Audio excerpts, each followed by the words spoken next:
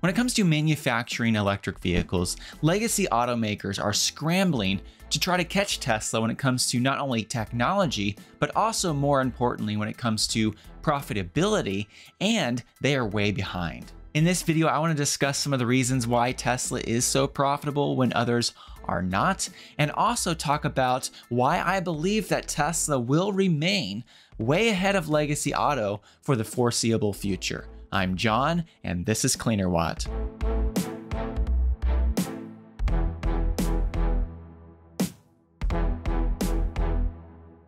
Many traditional automakers are finding themselves in a very difficult position right now because they're having to transition to EVs because that's what the market is starting to demand. And their internal combustion engine business is what's providing their income right now for this transition.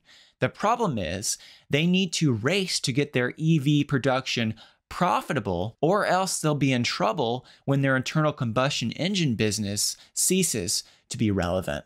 I definitely commend the leadership at Ford for being very transparent and for separating out the financials for their EV business and just really showing where they are with that business. Jim Farley and the team, they have a great vision for the company, but nonetheless, Ford is losing money on their EV business, and it will likely be a few years before they reach profitability. And when it comes to GM, for instance, as far as I can tell, they're also negative when it comes to their EV business. So they have to race to get to profitability, or else they'll be in trouble in the near future. While Tesla was once in that same boat, they have figured out how to be massively profitable, and this is one of the key tools that allows Tesla to grow so quickly. Trying to catch Tesla really is a moving target, and really the better goal right now is a goal for survival, not just catching Tesla, because catching Tesla, at least for the foreseeable future, looks like something that's not very attainable. But survival is very attainable, but it requires profitable manufacturing. In Tesla's Q1 2023 investor update presentation, Tesla revealed that for the first quarter of 2023, their entire business had a GAAP gross margin of 19.3%. While that number was down a little bit from previous quarters, that still is quite impressive. When it comes to General Motors and the profitability of their EV business, unlike Ford, they haven't separated out their financials for their EV business, so we don't have the exact financials. However, their CEO, Mary Barra, recently spoke at the Sanford Bernstein conference, and according to this Reuters article, which was published on June 2nd, quote, Barra acknowledged that Tesla Incorporated has the lead in EV technology, profitability, and scale, but said that lead is not permanent. EV battery costs are still too high to build profitable mass market vehicles that sell for $30,000 to $40,000, Barra said, but she predicted EV and combustion vehicle costs will equalize sometime in the latter part of this decade, maybe a little longer. And remember that the upcoming Equinox EV base model is supposed to start at around $30,000, and the soon-to-be retired Bolt EUV and EV both start at under $30,000, and the upcoming Blazer EV is supposed to start at around $45,000. So it's obvious that the Bolt EUV and EV are not profitable, but also apparently the lower trims of GM's new electric vehicles will not be profitable for a while as well. While Mary is right about battery costs needing to come down for inexpensive, profitable vehicles, there are several ways to look at this. Just because batteries are more expensive doesn't mean you can't figure out how to produce a vehicle that is profitable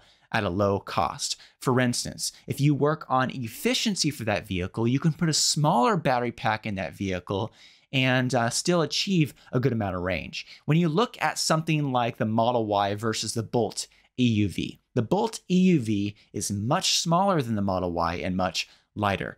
And despite that fact, the Model Y is still more efficient than the Bolt EUV. This means that GM has to pack a larger battery pack in the Bolt EUV than would be necessary if it were a more efficient vehicle. With all that being said, and really moving into the reasons why Tesla is able to manufacture electric vehicles so profitably when others are not, this really leads me into one of the first key advantages that Tesla has and something that they focused on for some time, and that comes down to vehicle efficiency. In order for an electric vehicle to be extremely efficient, like Tesla's electric vehicles, a lot of things have to come together.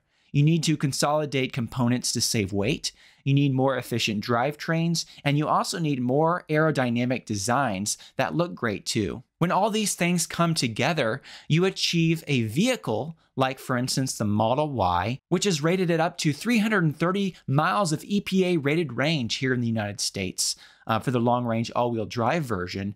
And that vehicle is much more efficient than much of the competition, like, for instance, the Mustang Mach-E, etc. One of the best ways to look at efficiency is to look at how many miles these vehicles can travel per kilowatt hour of battery capacity.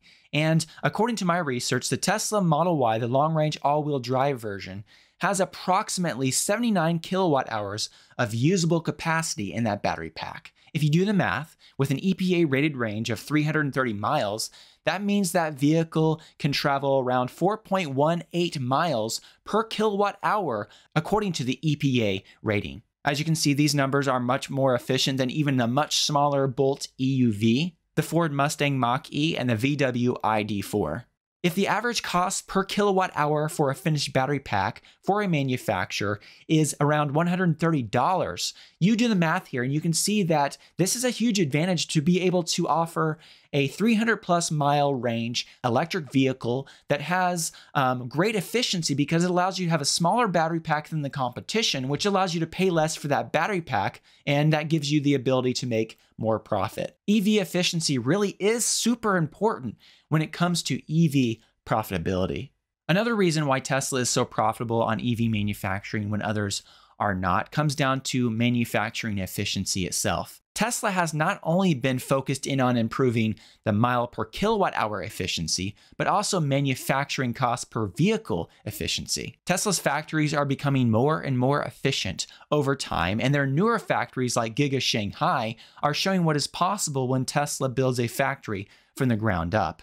Also, innovations like underbody castings are greatly reducing manufacturing cost. And really, this is just beginning because it should get much better with Tesla's new modular unboxed manufacturing process. And with their next generation of EVs, Tesla aims to even more drastically reduce manufacturing costs. Vertical integration is also a key that has made Tesla profitable when others are not. This goes right along with manufacturing efficiency. Tesla has vertically integrated many aspects of their business, and while initial costs are high when it comes to manufacturing your own components, this allows for no extra markup and also allows for consolidation of parts, like, for example, in Tesla's electrical controllers that make up the electrical system in their vehicles. Tesla's direct sales model is also a big reason for their profitability. Having a direct sales model is not only better for the customer, but it's also better for the bottom line. Legacy automakers have to be able to sell a vehicle to a dealer at a low enough price for the dealer to also make a profit on the vehicle. Tesla may have a bit of extra cost due to running their own sales network and physical locations, but Tesla's retail locations are generally quite small as compared to the average size of a car dealership, and likely most of Tesla's orders come from online. So beyond vehicle efficiency, manufacturing efficiency, they also have other efficiencies built into the business, including their direct sales model. Another key reason for Tesla's profitability comes down to their simplified model availability. Unlike most legacy automakers that have far too many model variations, which add unnecessary complexities on the manufacturing end, Tesla has chosen to keep their options simple and only offers a small number of variations for each vehicle model. Fewer options can help simplify an already complicated supply chain, and it saves time by eliminating the need to switch over from variant to variant on a production line. This is something that Ford plans to emulate with their next generation of EVs, according to their CEO, Jim Farley. Tesla's revenue from software also helps their bottom line, and I believe it will make even a bigger difference in the future. Tesla is not the first to offer premium connectivity subscriptions, but no other company has a software upgrade that has the potential to be as valuable as Tesla's full self-driving package could be in the future. Tesla currently sells the FSD upgrade for $15,000 USD, and this can be added after the sale. In addition, if you want the FSD upgrade and you don't want to plop down $15,000, you can also subscribe monthly and pay a monthly fee to get that, and that's good recurring income for Tesla. Tesla also offers an enhanced autopilot upgrade for an additional $6,000, which adds features to the basic autopilot. This is a huge boost to margins every time Tesla sells one of these upgrades. When it comes to Ford, they are working on their software business, and they plan to offer quite a few paid software features, especially in the Ford Pro business unit in the future. So Ford is focusing on this. I personally believe that legacy auto will not be able to catch up to Tesla for the foreseeable future because Tesla is not slowing down. They're just getting better and better with time.